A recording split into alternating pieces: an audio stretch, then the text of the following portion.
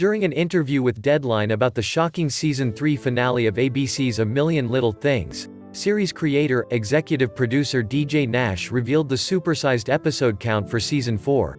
"We're doing 20 episodes this year," he said. "It's the biggest season we've ever had." The serialized drama about a tight-knit group of friends produced 17 episodes in Season 1, 19 in Season 2 and 18 in the COVID-impacted Season 3. Nash pointed to the large order as a sign that ABC has confidence in the series' long-term prospects. "With us getting a 20-episode order, it doesn't feel like that ABC wants this to be our last season," he said. And Nash is convinced that the show's writers, directors and cast will deliver. "There's no question we have enough to do 20 incredible episodes this season," Nash said. Read the full interview, in which Nash addresses the big Season 3 finale cliffhangers and what to expect in Season 4 and beyond, here.